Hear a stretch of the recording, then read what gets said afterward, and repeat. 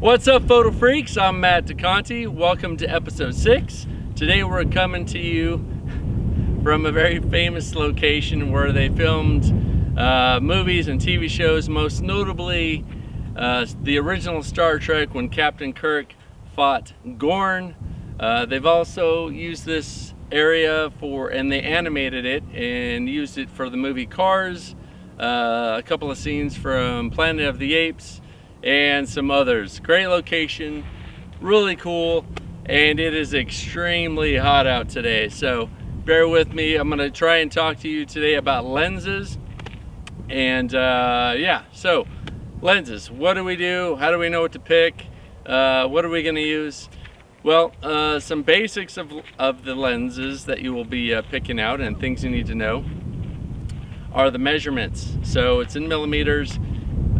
First thing you need to know is 50 millimeter or 55 is your starting point. That's kind of what you see with one eye closed. That is your street photography lens.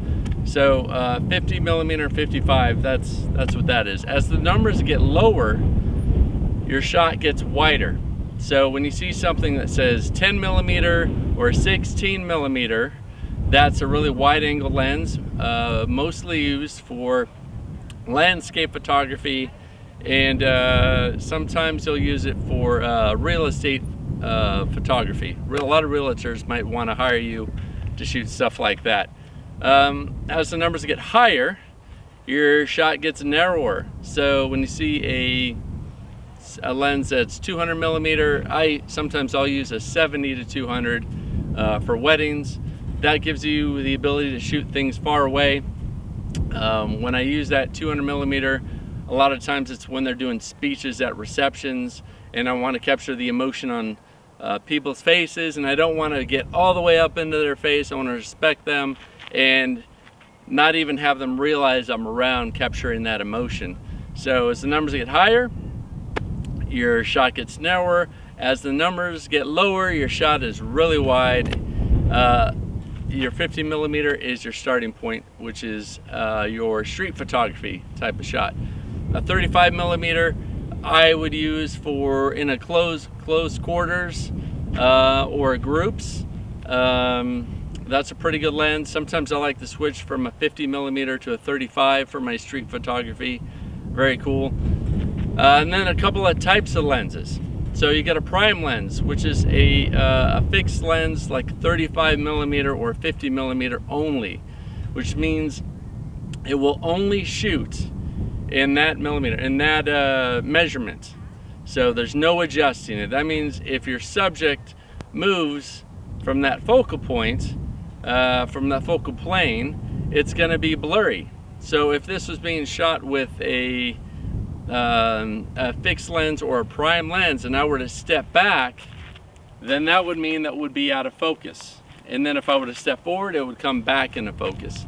Also, your other lenses are your telephotos.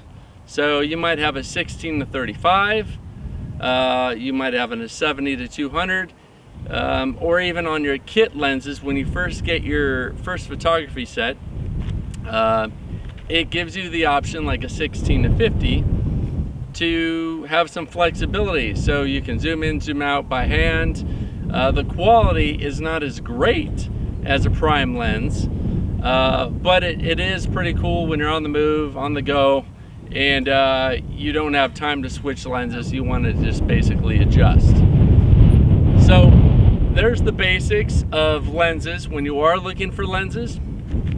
I'm going to go into more detail in future episodes about each individual lens, because there are so many really good lenses out there, and I will show you what each one looks like and how the pictures come out when you're changing the f-stop and the aperture, and yeah, we'll be able to go into more detail. So for now, that's it for today. Thank you for watching, Photo Freaks. Please don't forget, subscribe. We need subscribers, and also hit the like button. So that's it for today, and we'll talk to you next time. Photo Freaks out. Peace.